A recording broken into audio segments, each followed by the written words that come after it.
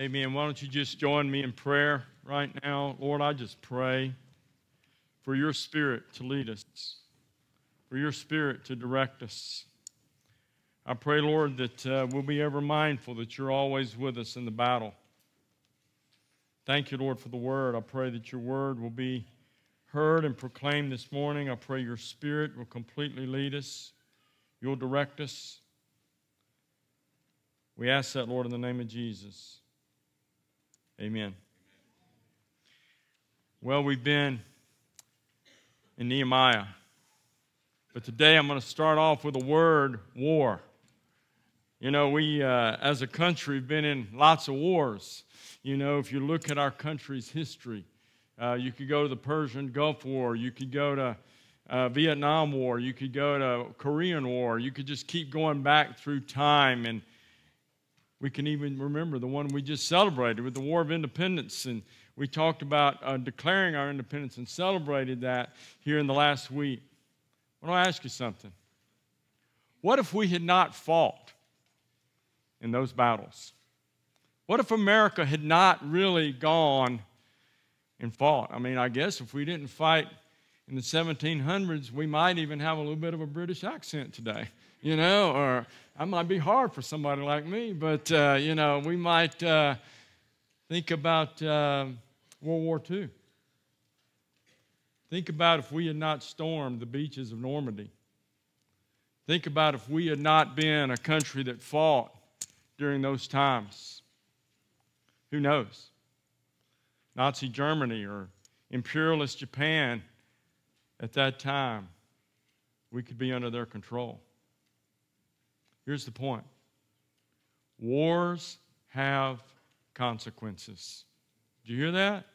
And guess what? We're in one. We're in one every day, all the time. It started all the way back there in Genesis chapter 3. You could even say it started before Genesis 3. We just don't have it recorded there in Scripture at that point when there was a war in heaven, you know? But there is spiritual warfare. Now, don't misunderstand. We're going to talk about warfare today, but I want you to understand, Jesus has won. We just sang about it. He won on the cross. Amen? He wins in Revelation. It tells us everything that happens in the end times, but for a season. We are in battles. And I'll tell you what, before we even dive into Nehemiah, go to Ephesians. I want you to just see that real quick. And go to Ephesians. And you go to Ephesians. The letter to the Ephesian church, it's in the New Testament. It's written there to the church. Make sure you hear that. To the church. In Ephesians chapter 6, verse 10, here's what he says. He says, finally, be strong. How? In the Lord. And in the strength of his might. He said, oh, we're to fight. But how? With him leading us. With him being our strength. And if you read on in that text there in Ephesians, what does he say? Put on the full armor of God. That sounds like war, doesn't it? He says, you gear up, put the gear on. And if you read that whole text, he talks about your helmet, your breastplate, your sword. He talks about get ready for battle. But even in that text, if you were to go on, I think I only read verse 11 there, put on the full armor of God. So what? So that you will be able to stand firm against the schemes of the devil. And you go to the next verse and what he says, for our struggle is not against flesh and blood. You might want to mark that right there in your Bible. He says, what are we fighting against? Rulers. Every translation is going to have a little different wording there. Against the rulers, against the powers, against the world forces of this darkness, against the spiritual forces of wickedness in the heavenly places. What's he saying? There is a war between the forces of the devil and the forces of God. And the only way that you're in that kingdom of God is through the blood of Jesus Christ. If you're not covered through the blood of Jesus, you're in the enemy's camp. You may not realize it, but you are. You are. And there is a battle going on. And I want to make sure you hear it as we start today that we are. Todd, you're going to have to help me. I'm hitting buttons and nothing clicks. It did on the first slide, but maybe we'll see what happens here. But if you could advance me, that would be great, because I'm clicking away. And so Christians are in a spiritual battle. Maybe that was what was just happening just then. You know, I mean, opposition and attacks will occur when we're doing kingdom work. We briefly referenced that last week, but you're going to see it with great clarity today in the book of Nehemiah, chapter 4. But here's what I want you to hear. Go back and think about warfare. Think about some of those men that have fought throughout the centuries for our country. What if they had decided, hey, let's just retreat? No, Christians aren't called to retreat. What if they had decided, let's just dig deeper in the foxhole and try to run for cover? We're not going to fight. No, we're called to fight. Or what if we'd have just said, I want to try to do, and that's what happened in the late 1930s. There were some people saying, let's just try to ignore this war and try to just say, maybe we'll never get drawn into it in any shape, form, or fashion. We'll just try to hide from it. That ain't going to happen. You can fool yourself if you want. But here's what the Bible reminds us. When he tells us to put on the full armor, he is telling us as Christians to go forward in the battle and don't let the opposition determine the direction. And here's what's happening today. I'll give my 1-minute commentary. The opposition is determining the direction. It's happening all over America right now. The church is backpedaling. The church is saying, let's don't necessarily hold to the Word of God. I'll talk some more about that before we close today. The church is saying, let's try to accommodate everybody and everything. No, I'll just say it up front. Was Jesus popular with everybody when he walked on the face of this earth? Nope, not a chance. Was Paul? We studied the book of Acts. People throwing rocks at him half the time, you know. We should expect it. But we're not supposed to let the enemy determine the direction. We're to be the voice for truth. We're to be the voice for righteousness. We're to be proclaiming the truth of Scripture. Go to Nehemiah chapter 4. We're going to talk about being overcomers in the face of the enemy and the battle. Now, y'all remember last week we looked at a whole bunch of people with long names that we couldn't even pronounce in chapter 3, and we were looking at all those names and said these are people that were working together to build a wall. Look what happened. Join me, Nehemiah chapter 4, verse 1. Now, it came about that when Sanballat heard we were rebuilding the wall, he became furious and very angry and mocked the Jews. Right out of the blocks, Sanballat, if you've been here the last couple of weeks, he's an enemy of the people of God.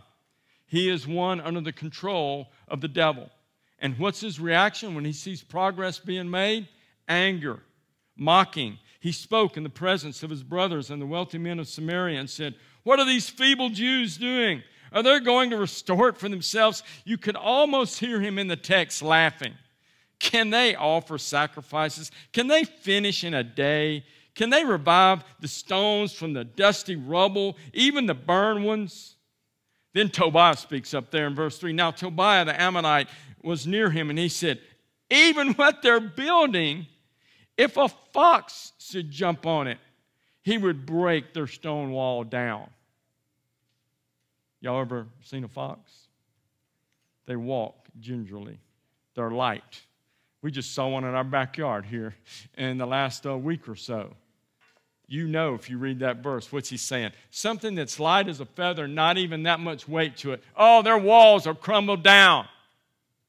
Verse 4, Nehemiah cries out, "Hear, O our God, how we are despised. Return the reproach on their own heads and give them up for plunder in the land of captivity. Do not forgive their iniquity and let not their sin be blotted out before you, for they have demoralized the builders." He is sitting there saying they've offended them. They've destroyed their will in some ways. Not really destroyed, because look at verse 6. So we built the wall, and the whole wall was joined together to half its height, for the people had a mind to work. They kept working. That's a takeaway today. Now, but notice what happened. They kept working. The wall's halfway up. Verse 7. Now when Sanballat, Tobiah, the Arabs, the Ammonites, and the Ashdodites heard that the repair of the walls of Jerusalem went on and that the breaches began to be closed, they were very angry. All of them conspired together to come and fight against Jerusalem, the people of God, and to cause a disturbance in it. The devil doesn't like it when progress is being made. And he will attack and attack and attack. And you're going to see it. Not just today. As we keep going through the book of Nehemiah, you're going to see every angle. The devil's trying to come in every way to bring an attack against God's people. If you're a believer in this room, you're in the battle. You're in the war. Here's the question. Sometimes the devil goes, oh, I'm not going to worry about those people over there. They're not doing anything. I'm going to attack the people that are active. The song that we just sang, in a way, should remind us. We should count it joy when we're in the middle of the fire because we're standing for Him. I want you to take away today, and first thing I want us to hear is just to hear spiritual attacks from the devil will come in many, many, many forms. I'm only going to touch on some of them. I hope you'll be back. We'll continue to address this subject as we go along and walk through the book of Nehemiah. Now, some of you know this. We've referenced it, but some haven't been here, so I'm just going to hit the highlights in about 30 seconds. The devil is a liar and a murderer. John 8, verse 44. If you're a note taker, you should read it, make note. The devil is a liar and a murderer. 1 Peter 5:8. The devil is a roaring lion seeking whom he may devour. I mean, you can just take those two verses.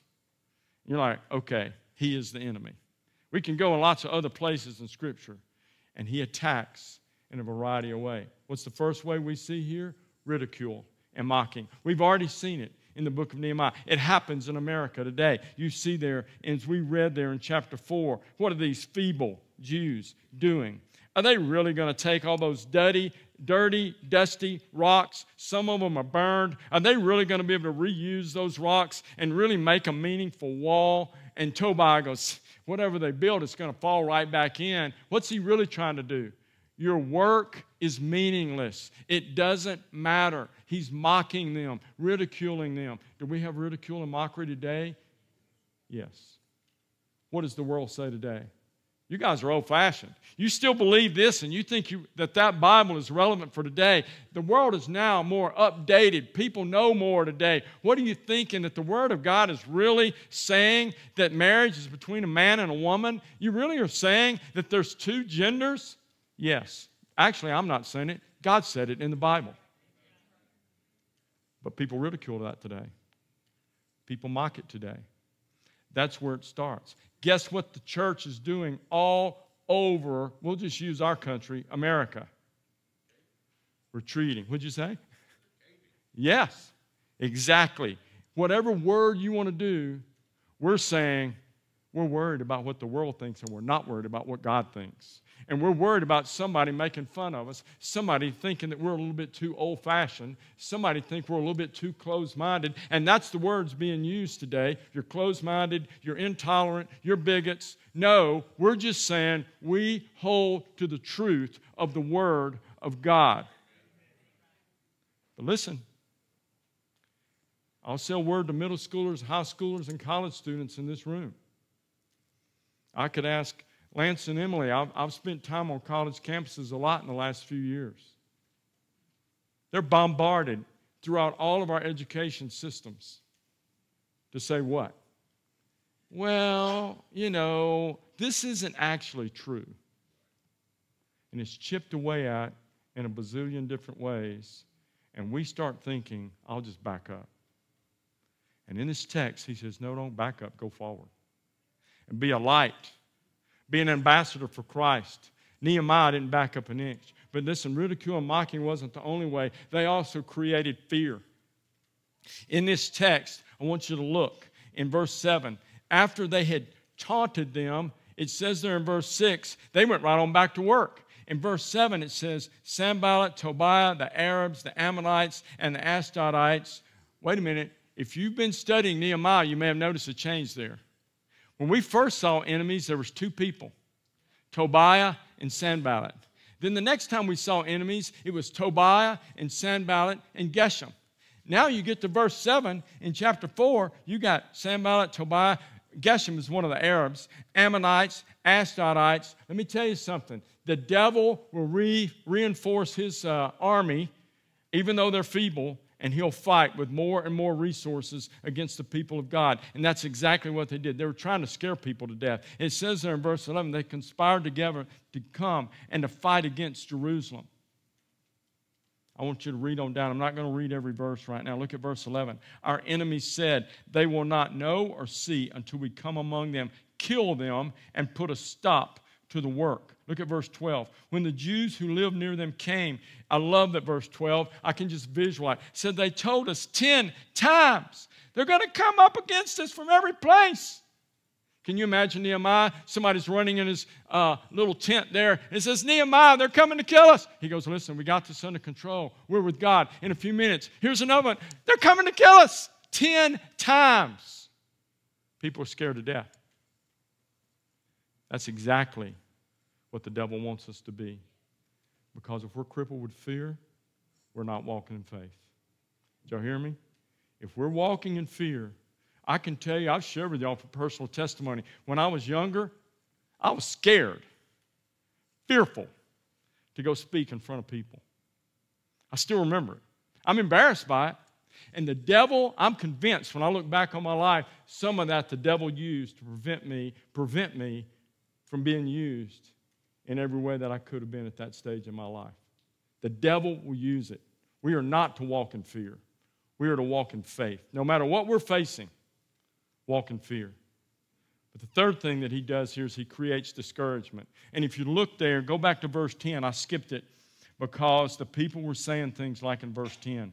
He goes, the strength of the burden bearers is failing, yet there is much rubbish, and we ourselves are unable to rebuild the wall.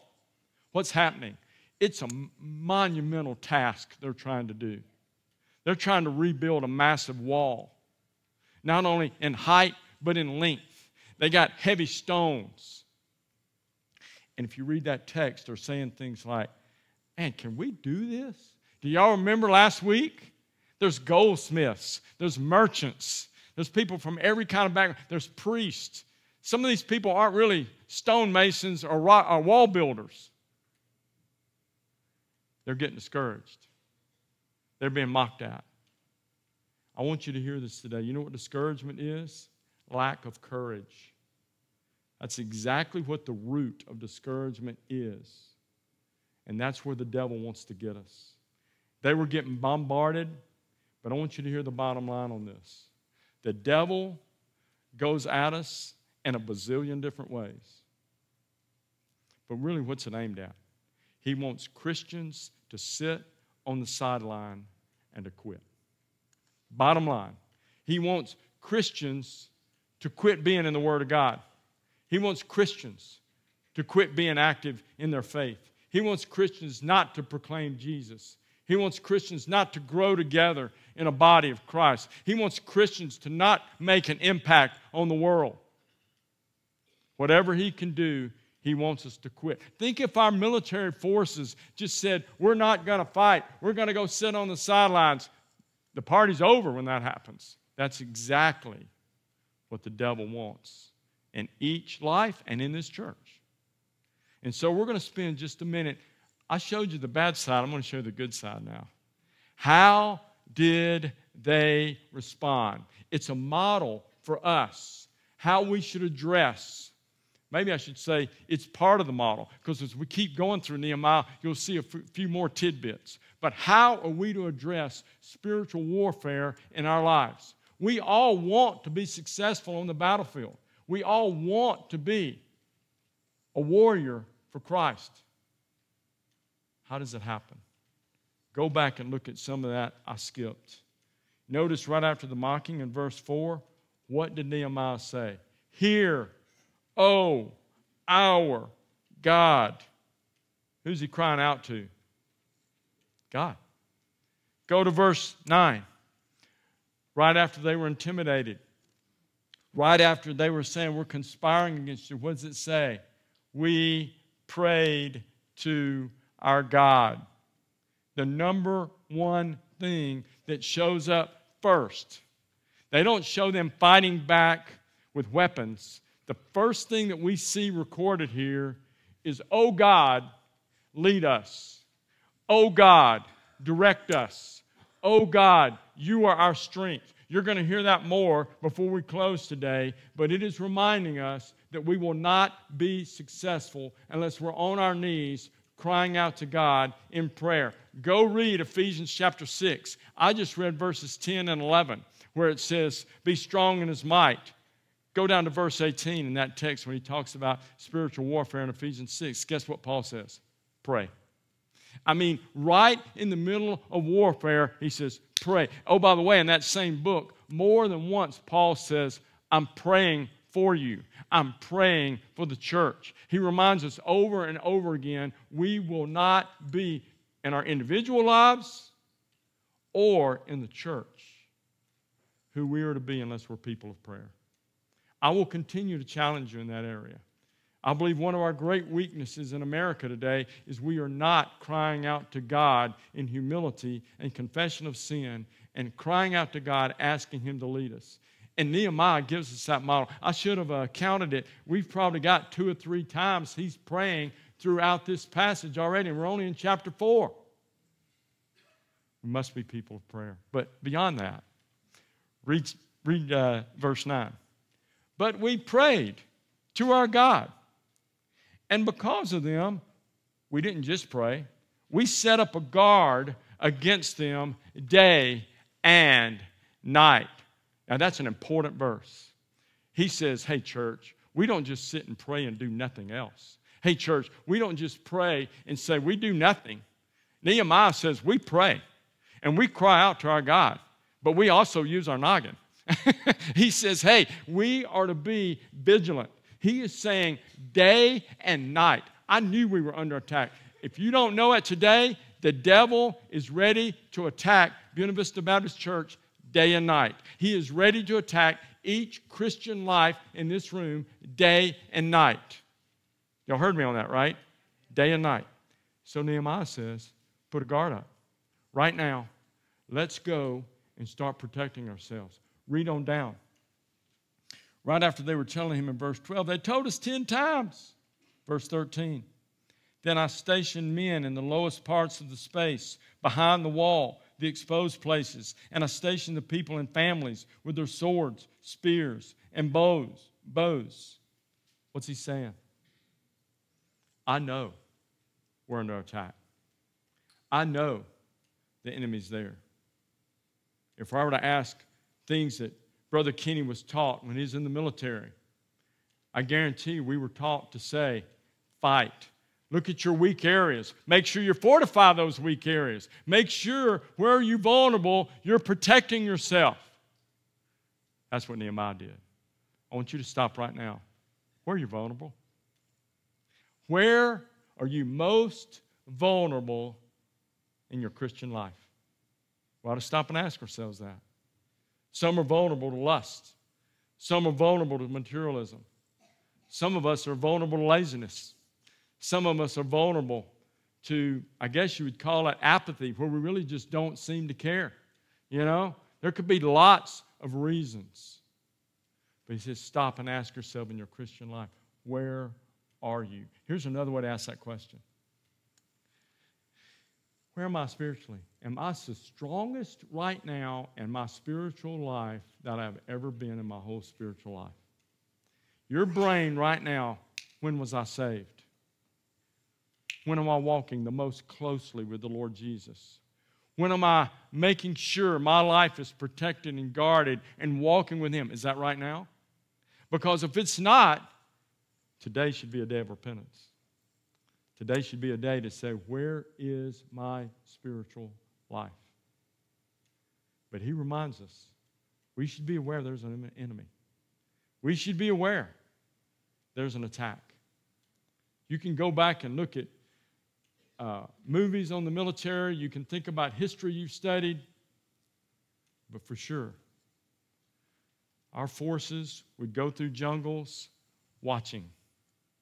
Very, very aware. I think I told you that I've been to Vietnam. I think it's 9 times now, 8 times there on mission work. I went down one time into the Mekong Delta. I'd heard so much about it and our forces. And I just wanted to see what it was like. And I'm like, oh my goodness. I cannot even imagine. I have even a greater respect for our forces. Boy, there had to be people hiding in all kinds of places there. They had to be ever, ever, ever vigilant. And that's exactly how we must be. We must get up each day when he says night and day to be vigilant. I want you to see this. This battle's serious. Keep reading with me. I love this verse here in verse 14. When I saw their fear, this is Nehemiah, I rose and spoke to the nobles, the officials, and the rest of the people. Do not be afraid of them. Remember the Lord, who is great and awesome, and fight. And who does he say to fight for? For your brothers, your sons, your daughters, your wives, your houses. Y'all hear me? Every one of us in this room, and I'll speak to leaders of households right now, moms and dads. He is reminding us in this text that we have spiritual attacks occurring against our friends and family members, and we must hold firm to the Lord Jesus. We must be in the Word of God. We must be serious about proclaiming Jesus, serious about growing together in Christ, serious about holding on to His Word. If not, we're going to lose people in our families. We're going to lose people that are our friends. Go look at all the statistics today. People go to church when they feel like it. Go look at statistics today. You think church attendance in America is going up or down? You know the answer. Why? Because a lot of it is we don't recognize the seriousness of the battle. A lot of times we're not preaching the Word of God anymore. We give some message that's some feel-good message in some of our services and churches today, which I wonder, oh my, what kind of accountability is going to occur there one day. But every person in this room, hear me. Please hear me. We are in a very serious battle, and we should not walk out of here today flippant, thinking, oh yeah, no big deal. If you think that way, speak to any soldier. They'll tell you that's the best way to get wounded or shot, killed, sidelined. We should be very, very, very serious with the battle that we're in, and we are in a battle. But I want you to see a couple of things in this story. Look at verse 15. When our enemies heard that it was known to us and that God had frustrated the plan, then all of us returned to the wall, each one to his work. From that day on, half of my servants carried on the work, while half of them held the spears, the shields, the bows, the breastplates, and the captains were behind the whole house of Judah. Those who were rebuilding the wall and those who carried burdens took their load with one hand doing the work and the other holding a weapon. What's he saying there? He's saying, we went to work every day. It'd be like, I took this half, y'all carry weapons. Y'all are bricklayers. You know what I mean? And he says, we're going to be ever vigilant. Work is not going to stop, but we're going to be careful that we're not going to get attacked from behind or in front of us or beside us or wherever. We're going to be on guard, and we're going to be very, very vigilant. And keep reading. Look at verse 18. As for the builders, each wore his sword girded at his side as he built. I love it. Here's what he's saying. He's saying there's people hauling rocks. There's people shoving rocks. There's people probably putting some kind of mortar in there. There's people trying to build a wall. But guess what's strapped right to their side? The sword. Guess what they have? They're ready for battle. Guess what they have there beside them? If I need to stop at any moment and fight, I'm ready, and I didn't leave my sword at home. Now, guess what the sword is when we talk about spiritual warfare in Ephesians chapter 6? Anybody know what the sword is? There it is, brother. The sword in this Bible, Ephesians 6, verse 17, it says the sword of the Spirit, which is the Word of God. I want to ask you, if you were a soldier, would you go out and your weapon is a sword? Would you throw it over in the corner and let it rust and kind of pick it up every now and then and maybe someday say, oh, I don't really need my sword today. I can pick up a stick. It's just as good as the sword. Yeah, would you think that way? I mean, that'd be stupid, right? Guess what? That's what we do every day. Y'all hearing me? That's what we do every day. We throw our sword over in the corner. We let it rust, gather dust. We don't think it's that critical that we get in the Word of God. All over Scripture, everywhere. There's not even a gray area. A bazillion times. I already used that number once today. But anyway, it says what? The Word of God is critically important for our life. We must be in the Word. We must memorize the Word. We must be studying the Word. We must come together corporately to study the Word. The Word of God must be sharpened, well-oiled, able to come in and out of that sheath. I know how to handle it. I know how to use it in battle. In the Sunday school class I sat in on this morning, there was a reference made to Matthew chapter 4. Y'all remember Matthew 4? Jesus is tempted by the devil. What did Jesus, what did he use in the battle? The Word of God. 3 times. Oh, by the way, that's all he used was the Word of God. It's a testimony to us to use the sword. And right here, that sword is strapped right there to the side with the trumpeter right there beside them to sound the trumpet in case things got crazy and they had to come together and fight together because they were spread out on the wall. It says, our God will fight for us in verse 20. But as I wrap up today, I want you to hear something. Did they fight alone? Did they fight alone? No. Did these people, some of them guarding at night, some of them working at night, some of them with a spear, some of them with something there to put rocks there in the wall? It requires working together. There's no way that we're going to walk in our Christian life and be successful. Our church will not be successful. That wall there is not going to be rebuilt unless people work together. If you're sitting in this room and think, oh, I'm going to be a successful Christian. I'll kind of pick up my sword every now and then. I'll go to church every now and then. I'm not really going to go build relationships within the church, and we'll go study the Word together and come alongside one another and encourage one another. I guarantee you they need an encouragement every day.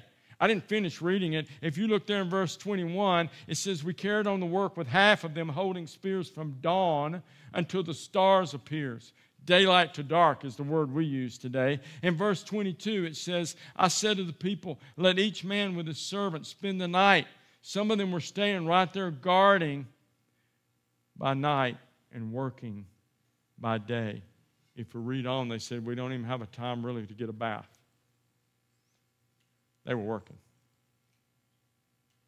together. 2 things I want you to hear as we wrap this story up. That's about as straightforward as it gets. You read this, read it. Look at verse 6. So we built the wall. Look at right there in verse 15. Then all of us returned to the wall, each one to his work. Verse 21, we carried on the work. They did not stop. They had a passion in their life to say, more than anything in my life, I want to follow the Lord. More than anything in my life, I want to rebuild the wall in my life. More than anything in my life, I want to see my church walls strong and for us to be mighty for the Lord. And I will not quit. I love this story. I mean, they're saying, you can throw anything you want at us, but we're not quitting and we're going to keep coming. They said, we're not quitting. That's to be the church. Y'all remember Matthew 16? What did Jesus say? The gates of hell will not prevail against my church. Now, he doesn't say every local church will stand. Because some local churches will retreat. He says his worldwide church won't be defeated. But I want us to be one that never retreats. We need to be people that work together and say, we will not quit. But I want you to see the last thing that was a secret to their success. Who'd they call out to in verse 4? God. Go down there in verse 14. Do not be afraid of them. Remember the Lord who is great and awesome, and fight. He goes, remember the Lord who parted the Red Sea. Remember the Lord who dropped Goliath just like that.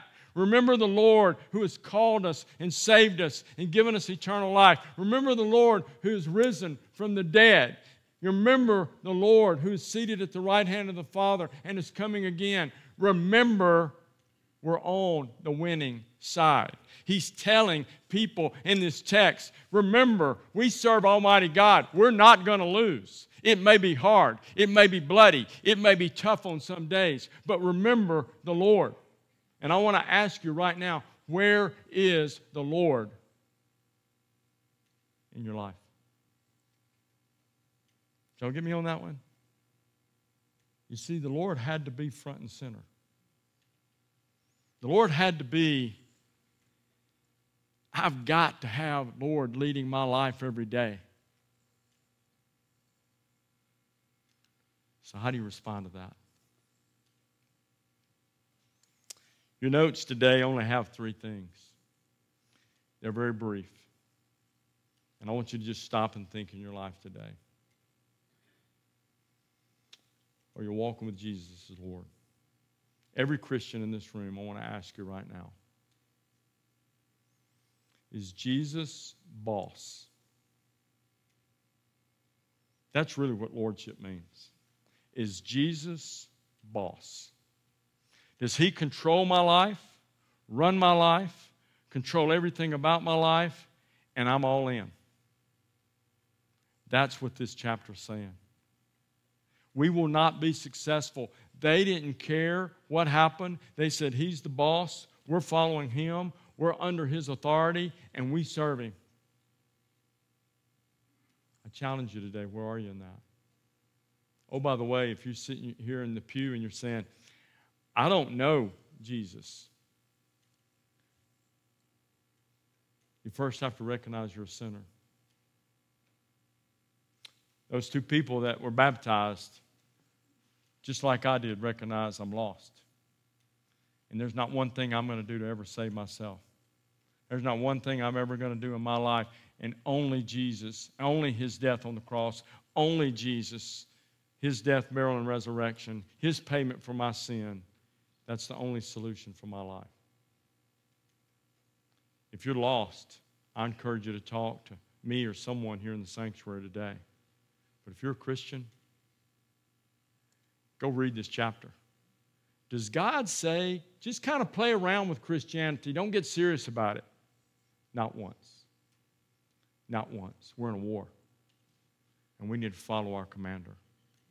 And we must use our sword.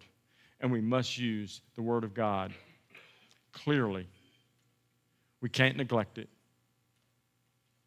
We offer, and you've heard me say it. I believe the Bible teaches it. We should be together. We're only together for about 3 hours a week. Not even really a full 3 when you count the time we're in Scripture of corporate study. 2 hours on Sunday morning, an hour on Wednesday night. I encourage you to be a part of that. I encourage you to go daily, spend time in the Word. Day and night, Psalm 1, verse 2, the godly man meditates on the Word of God night and day. Number 3, commit your life to him. Commit your life. Simply put, what has Jesus called us to do? Proclaim Jesus. Grow together. Impact the world. Love him with all of our heart. He says when we get up each day, we should say, where is Jesus? The very first thing when we get up each day should be, Lord, I am yours. And if we are not, we are vulnerable to attacks of the devil. Let's pray. Lord, thank you for the word. Thank you for the sword. Thank you for the word of God. Thank you, Lord.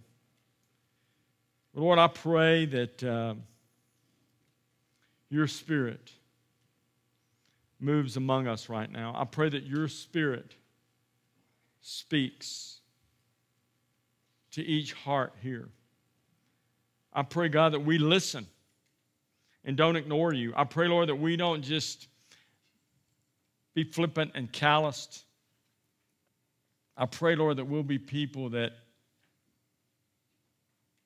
bow before you today. Lord, I pray for your hand upon us at Buena Vista Baptist. I pray that we are used mightily in your hands. I pray for people to come to know Jesus as Savior.